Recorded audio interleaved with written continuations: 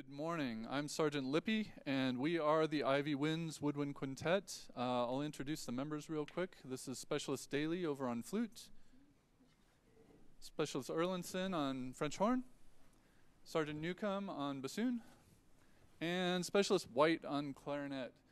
We're gonna maybe come a little further in. I think I saw your arm. A little further? There we go, we see you. All right. We are going to play a piece by Arn Running called the Quad Libet. It's basically a mashup of everything. You're going to hear all sorts of different classical pieces thrown at you pretty fast and furious. We hope you enjoy.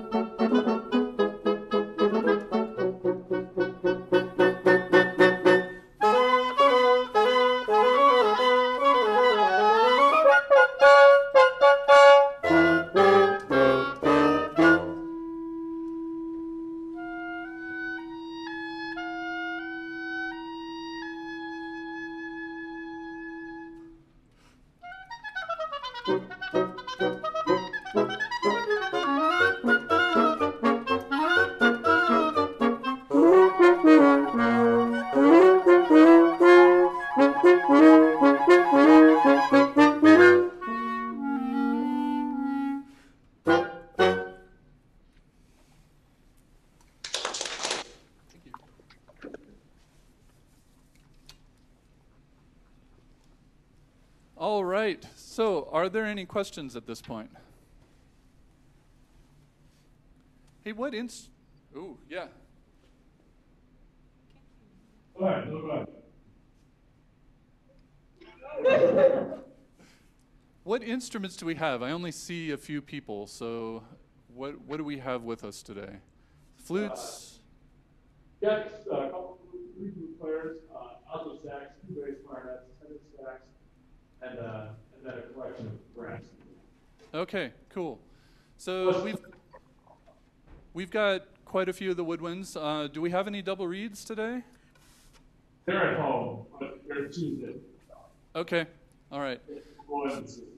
Yeah, so we do have obviously the oboe and the bassoon, if anybody has questions about those. I also brought my sax. I'm a doubler. I play saxophone as well, so we can talk about that a little later.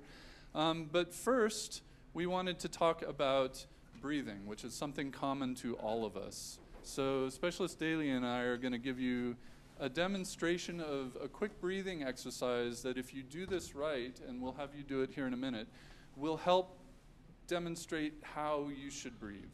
So give me a second to put down my oboe.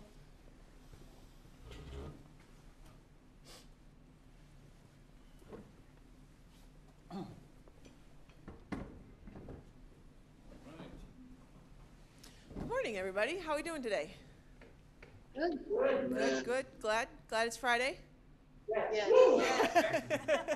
Don't worry, we feel that in the real world too. Okay, so we're going to go through a quick breathing exercise. And this is kind of to demonstrate the body's way that it wants to breathe naturally.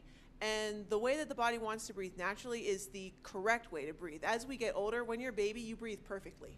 It's amazing. And as we get older, different factors change how we breathe, and it gets all messed up. But what we're going to do is, starting Lippy, he's going to breathe out all of his air on a 4 count. And he's going to hold it for just a second, and without breathing in any more air, he's going to breathe out even more air on another 4 count. And then hold it again, and then same thing. One last time, he's going to breathe out any last little bit of air that he's got. If he's doing it correctly, it should feel a little bit like he's about to die, and it will be uncomfortable. But then when he breathes back in, the body will naturally take in that oxygen in the way it's supposed to. So, here we go. Starting Lippy, go ahead and take a breath in and breathe it out. 1, 2, 3, 4. Hold it for just a second. Breathe out some more. 1, 2, 3, 4. Hold it again. Breathe out everything you got. 1, 2, 3, 4. Hold it and breathe in. All right, so you can see that his body, yeah, I see some laughter and some smiling faces. His body is just like, wants to take in as much air as he possibly can. So we're going to have you guys do that. So if you're holding an instrument, yeah, you don't get away without doing it. If you're holding an instrument, go ahead and carefully put it on the ground next to you. So we don't want any instrument damage. Very nice. And you're going to want to take your hands and you're going to put them thumbs outside and on your legs close to your knees. So not up here, but down close to your knees. And what this does is it helps prevent your shoulders from tensing up. Sometimes when we breathe, we just go, and it all tenses up here. That's not good. So by doing this, you help your shoulders relax and prevent that tension from happening. So, I promise this will feel uncomfortable. I also promise that you can do it. So, everybody take a nice deep breath in and push it all out for 4. 1, 2, 3, 4. Hold it. Push out some more. 1, 2, 3, 4. Hold it again. Push out some more. Everything you got. 1, 2, 3, 4. Hold it and breathe in. Do you feel? Did anybody feel like they were going to die? Yes. Nobody actually died though, right? Yeah. No, I didn't think so. So, but the air that came into your body when you're playing your instrument, that's how you need to breathe. It came in quickly and it came in the most efficient way possible. It's kind of like also if you've ever gone swimming and you go down into the deep end and you're underwater too long and then you realize that you need air and you're out of time to climb to the top and you're just like desperate to get to the top. I've been there. I know how it feels. Yeah, it's the exact same thing that we're doing there. And so when you breathe or when you play your instrument and you're breathing in, you want to make sure that you take that quick, full breath, using your body as efficiently as possible. Do we want to have them play a little bit since they have their instruments today? Okay, so go ahead and pick up your instruments. Yes. Did we have anybody that specifically wanted to play for us? Sometimes that happens. We get people that want to play and get some feedback. Seeing some I don't think we had any soloists ready to go, but we could play a couple of chunks and pieces from last semester. I'm sorry, I couldn't quite hear you. I don't think we didn't have any soloists really, but we can play a couple of chunks and pieces we did last semester. Okay. Why don't we try that and see how well we're hearing you? I am getting some things. The sound seems to be cutting out. So, but go ahead and try playing something, and we'll see if it works. Okay, sounds good. Let's just do a B flat scale. Oh. We haven't played one of this. Here we go. Just all those. 1, 2, 3.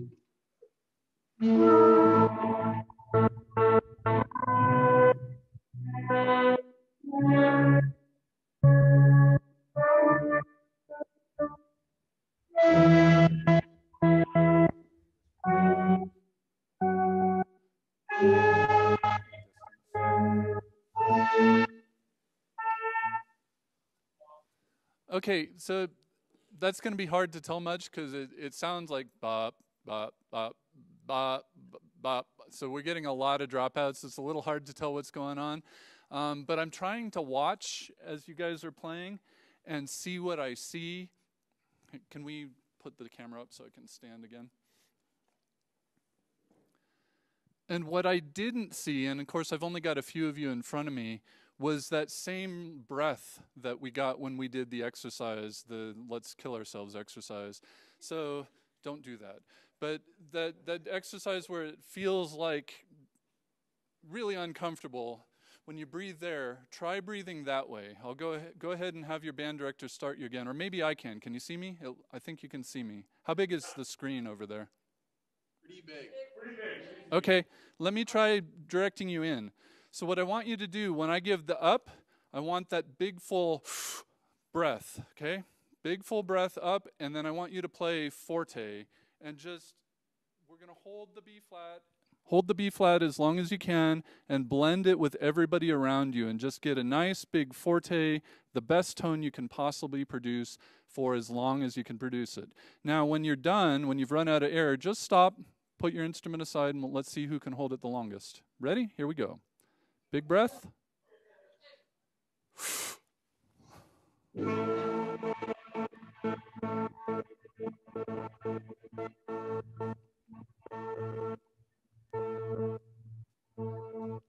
Keep holding as long as you can. You got some people still going, it looks like. Good job.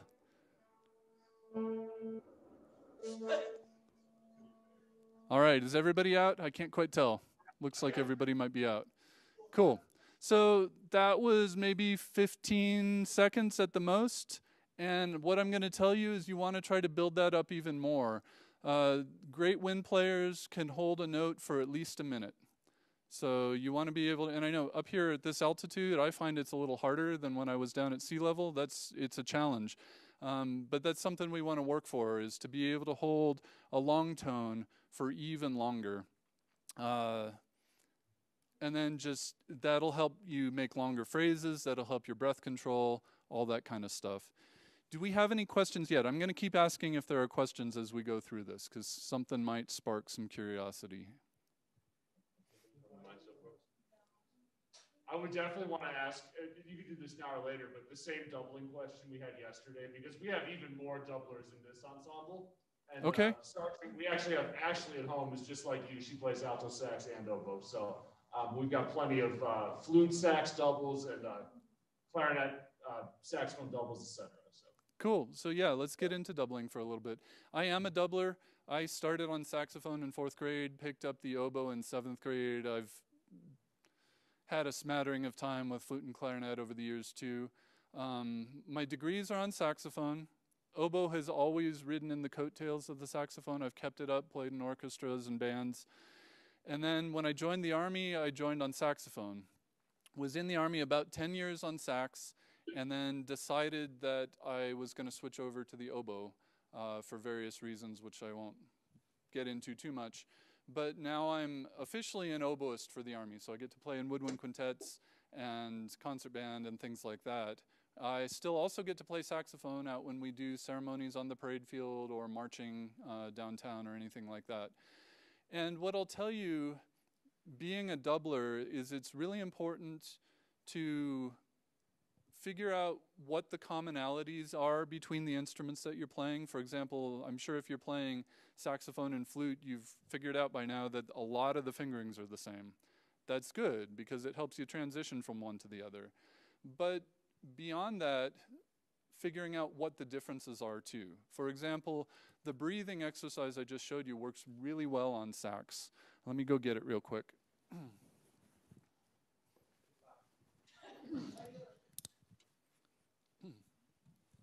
So on saxophone, I've got a big giant tube, and I can fill it up with the air, and I don't really have to worry about having too much air very often, especially if I'm playing loud. So I can take that big ginormous breath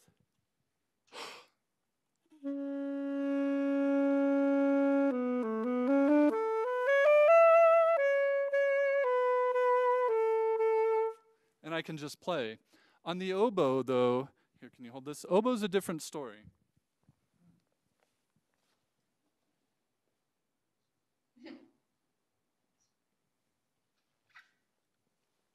Oboe has a little tiny... It's a small opening, that's the idea. Yeah, oboe has a little tiny tube to fit all that air through, and you end up with a lot of back pressure. So if I take a ginormous breath on the oboe,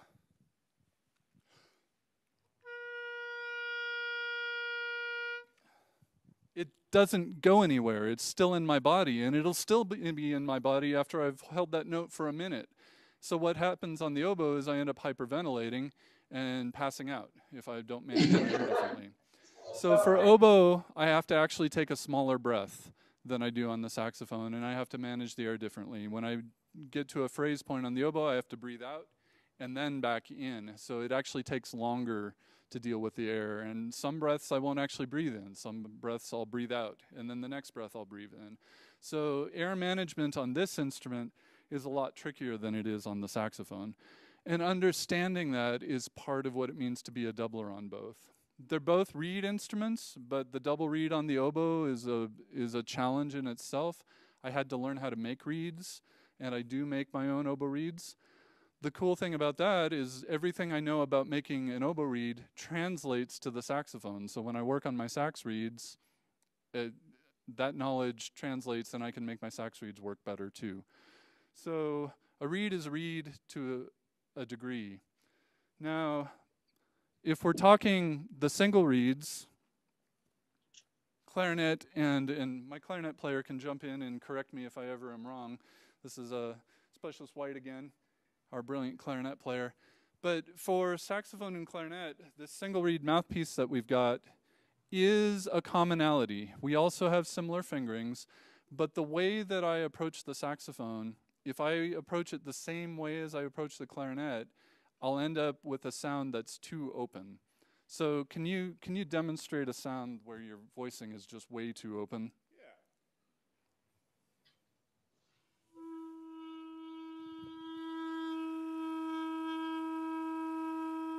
Okay. And now bring your voicing back to where it should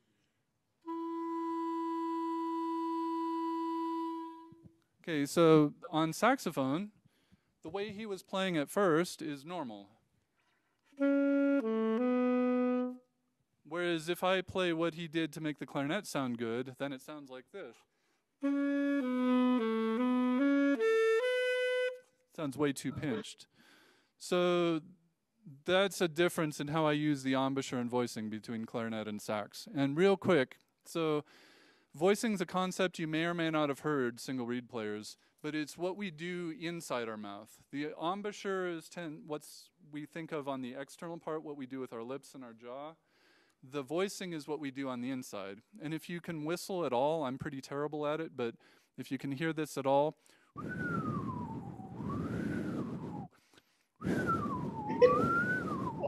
pretty bad, right? It's even worse when I have oboe embouchure going on. But what I do to change the pitch when I whistle, go ahead and try that for a second. Just whistle up and down and feel what it feels like with your tongue as you're changing pitch with your whistle. Just take a second and do that. Yeah. So now if I translate that to the saxophone, it sounds like this.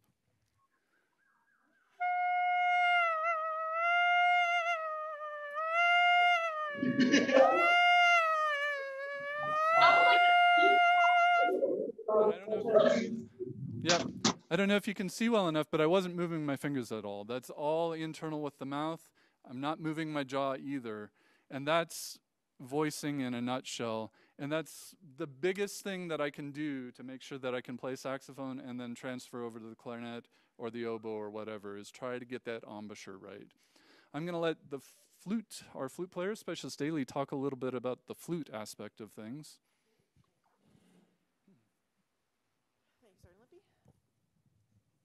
Good morning again. I'm so glad to see some flute players. I heard you were all at home yesterday. Anyways, the flute. I want to talk specifically a little bit about tone on the flute. Oh, hey guys. The flute is a unique instrument in the fact that it is the only one where you have to blow across the instrument in order to make the sound. If you look around the room, all of the other instruments, aside for, percussion, they're in a family all of their own. You have to blow into the instrument to get the sound. Flute, you're blowing across. And because of that, it takes because the flute is unique, it takes some unique skills to make it sound good. And specifically, when I think about tone, I think about the inside of my mouth. Similar to what Sergeant Lippy was saying, changing it to make it sound good on clarinet or on, what's that, saxophone, brain fart, sorry guys. You have to, changing the inside of your mouth will change how you sound on the flute. The inside of your mouth is your resonating chamber. So you've got to make that as big as you possibly can. So when you play, you want to think nice and open on the inside of your mouth. So if you just take your hand and kind of go back to where your molars are and kind of stick your fingers in between your molars so it kind of forces your jaw to open. You feel like really yeah, you feel how open that is. It's kind of weird, isn't it? That's how open you should feel when you're playing the instrument, which is a whole other thing because you're like, but I can open my mouth here, but you can't really do that when you're playing. But I promise, if you really try and focus on making that open as you can, then it will improve your tone greatly. I'm going to play just a nice B natural real quick. I'm going to start with my mouth on the inside like closed, and as I go, I'm going to really open up and see if you can hear the difference in the tone quality.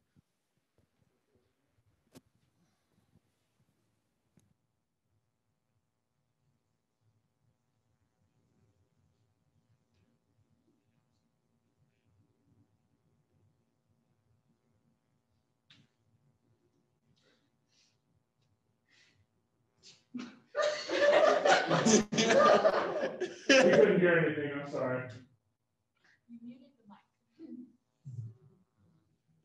Okay, thank you. Let's try this again. Take 2. There we go.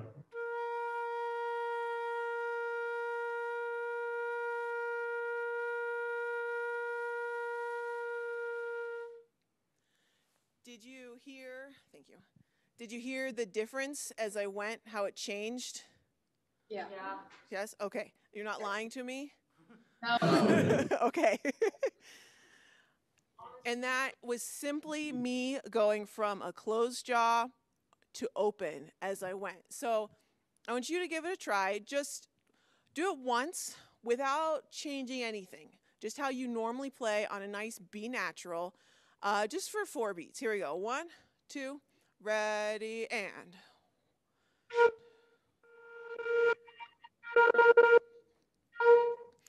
Okay, now have that sound in your head and do it again. Think nice and open. It's gonna feel really weird, but think nice and open and do the exact same thing again. 1, 2, here we go.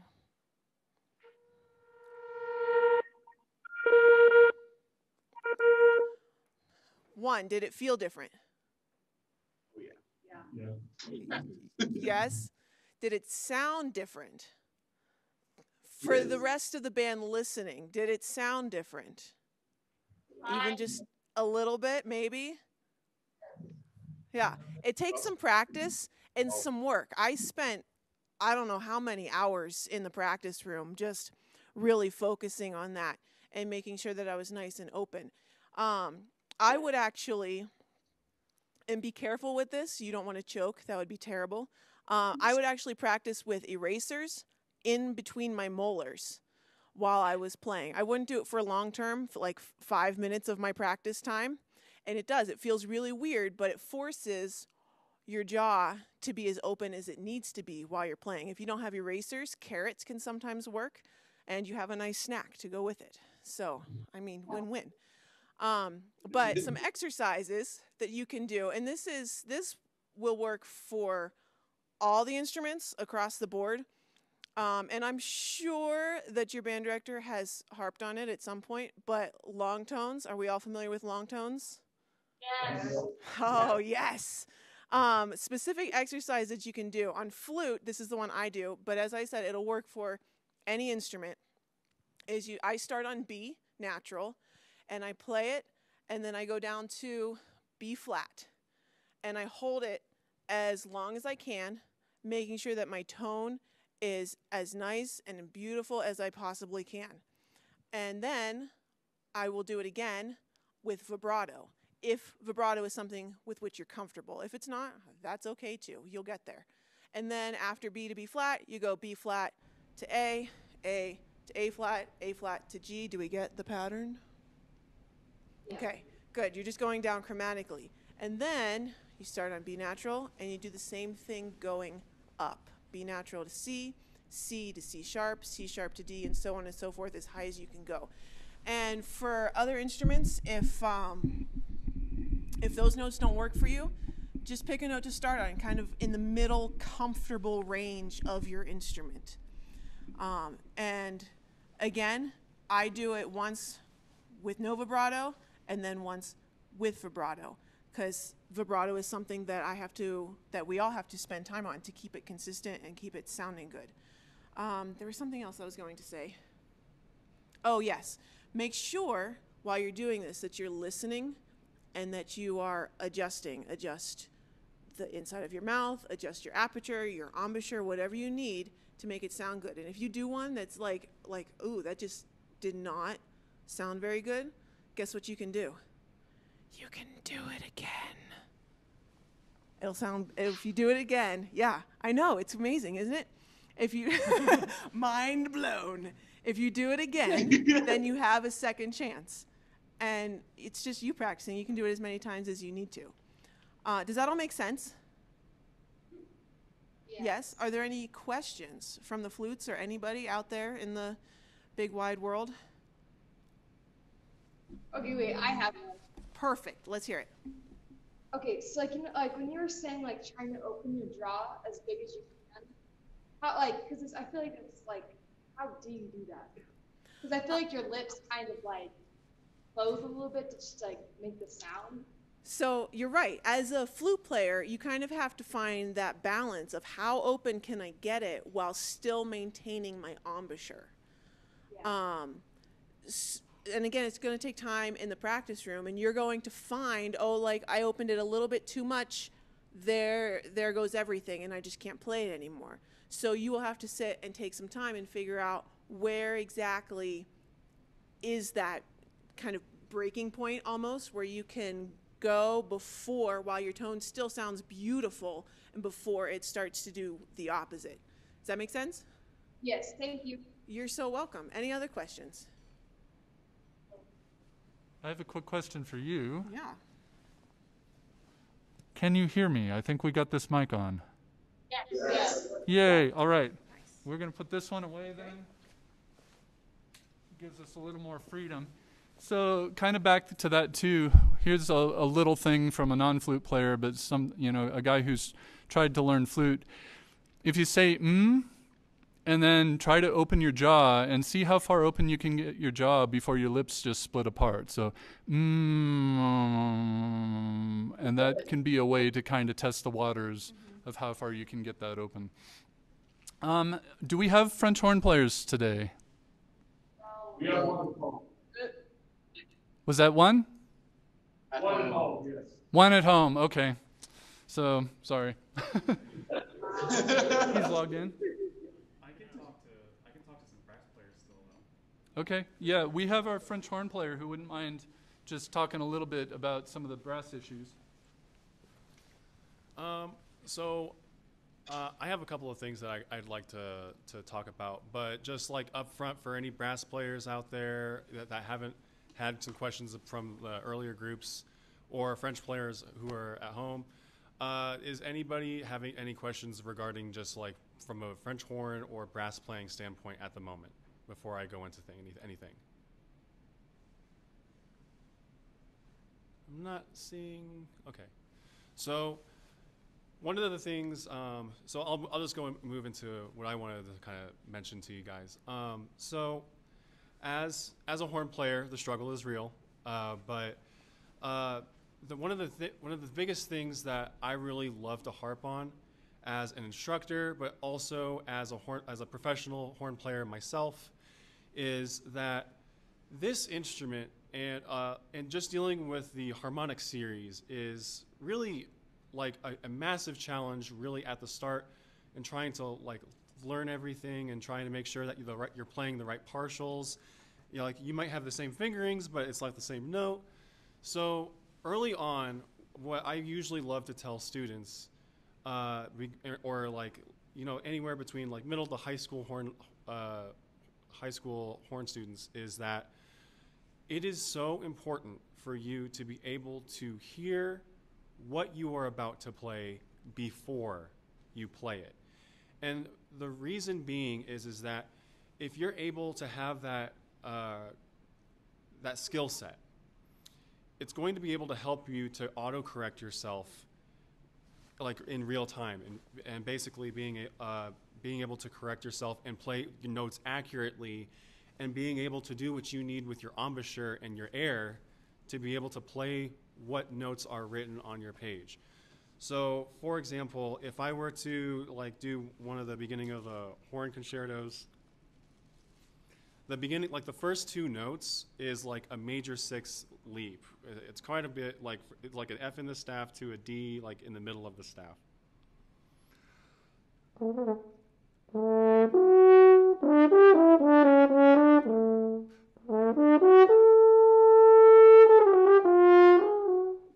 So those first two notes, every time that I pick up this instrument and before I actually start playing, I'm actually hearing what that sounds like in my head before I actually play it. One of the ways to do that I really am really big on is actually singing it before you actually play it. So what I usually tell my students is like, if I were to sit here, I would be like, can you please like sing what you're about to play? And I would have them go, da dee da dee ta ta tee ta. And I'm also having them like work on the articulations too, but that's a little bit later. But trying to make sure that the voice is matching what you want the horn to sound like as well is a very important aspect. So then we'll do that a couple of times. I'll do maybe, and then another big thing is how you sing it also reflects on how you play it too. So if you're going out and you're singing, and you're going like ta dee ta ti ta ta ti ta, like what's going to actually happen is you're going to play it at that volume as well. And so it's really important to sing out loud, and it's not, and you don't have to be afraid of it. They're like, it's a no judgment zone or anything like that. At least, you know. But it's really important to being able to sing and project your voice, especially as a horn player too, because our bell is literally facing the wrong way. So we have to work a little bit harder just to make sure that like our voice is being able to project over the ensemble to the rest of the audience, particularly those to like the very far back in the percussion section, like over there. But you know, we just want to make sure that we're balancing out to the rest of the sections in the band. So I have them sing at like a mezzo forte. And here's a question for you all. Doesn't matter what instrument or like for anybody in there. Can someone describe to me what mezzo forte is? In their own words.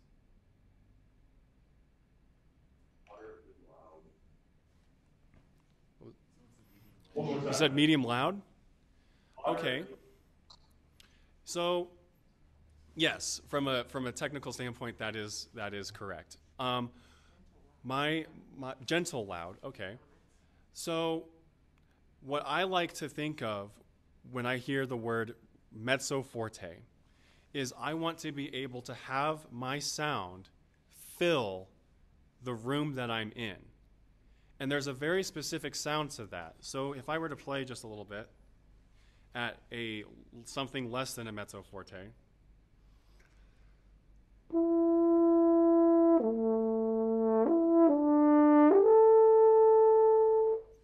that's kind of like a piano level. But if I'm in a big space here too, but so if I really want to try to create, like to fill this room up with my sound, I have to really, I'm not really trying to play loud for much. I'm just trying to take a bigger breath and just use that air to my advantage and spin it through the instrument.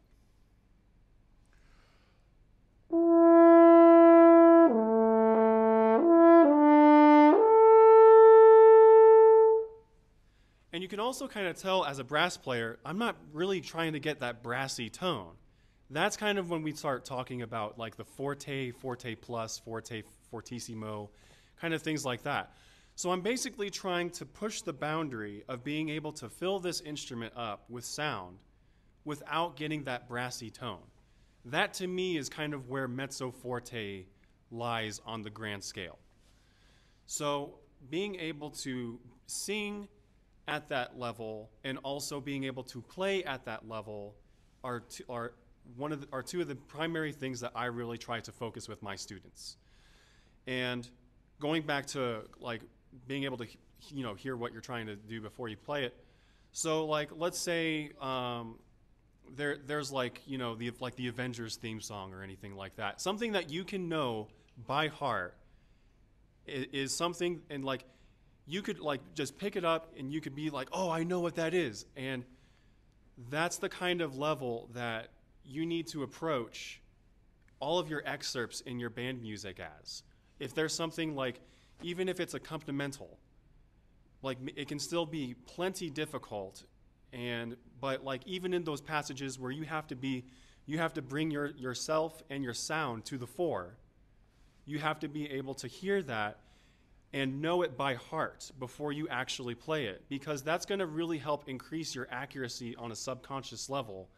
And if something happens in the performance, you'll be able to immediately correct it and be like, oh, I overshot it, or oh, I undershot it. And speaking on that level, if like one of the other things that I think is important when you're playing, and if you're missing notes, you need to be critical on yourself and ask, how am I missing those notes? Am I actually overshooting or am I undershooting?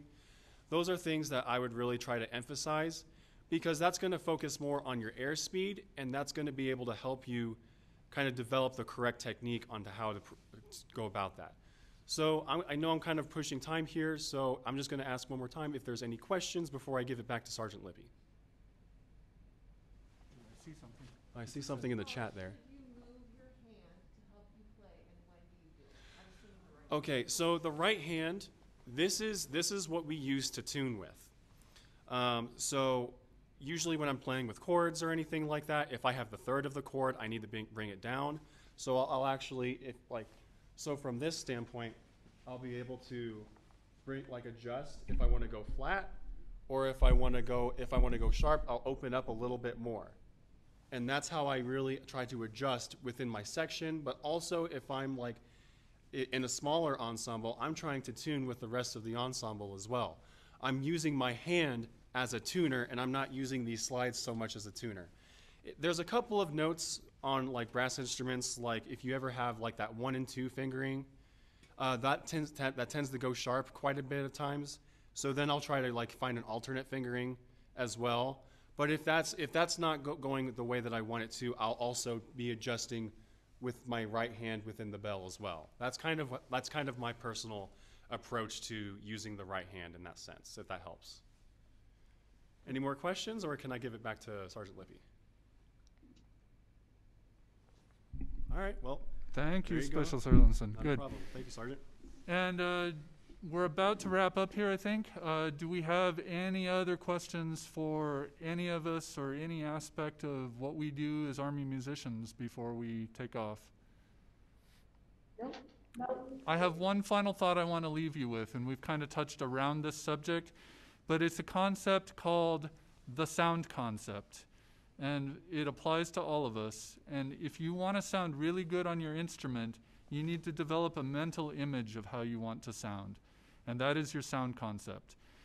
To get there, listen to a lot of great recordings of great artists performing on your instrument, and start putting those in your mind and being able to play them back almost like a recording in your head. Once you can do that, you'll start creating it yourself. All right, with duets, how do you line up together?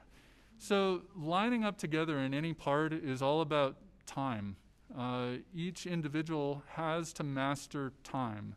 And that's really one of the key components of music. We all play with a metronome, I hope. If you don't, you should. And if you don't listen to great music and really try to feel the time, how many of you don't have to raise your hand, but if you dance, that's time. If you can translate that bodily motion of dance to music when you play, even if it's simply just left, right, that is developing an internal sense of time. That's the start. The other is intonation and just general sensitivity and experience. The more you do it, the better you get. I think we have to let you go. There's one more. Do you have any other tips for correcting embouchure when switching between oboe and sax? Yeah, the biggest thing is practice. Without getting into individual, if you were studying with me privately, we could talk about individual things, but it really boils down to practice. One thing you have to realize, and I'll try to get up here on the camera, is the embouchure, meaning my lips, are just a means of dampening the reed. So if I don't let the reed get dampened properly, it's going to sound nasty. All I'm doing with my embouchure is putting the right dampening factor on the reed. If I over dampen it, well, the reed's dry and it's not on an instrument, so it's a little hard to say. But if I don't put enough mouthpiece in my mouth, then it sounds stuffy. If I have too much lip in my mouth, it sounds stuffy. If I've got too much mouthpiece in my mouth, it sounds honky. If I don't have enough lip, it sounds honky. If I don't bite with the right pressure, it can either sound too pinched if I'm overbiting. If I'm underbiting, it can sound too open. It's all a matter of dampening that reed to the proper amount so that it's not too much or too little. Beyond that, we would have to talk more with more time. Thank you all very much. It's been a pleasure to work with you. We hope we can do this more, especially maybe someday we'll get to come into your school in person and take the masks off and get back to life more as normal. I think that would be great to actually get to hear you play live and in person, because there's so much more we could do. Beyond that, it's been awesome. Have a great day. Thank you guys. Thank you very much. Thank you.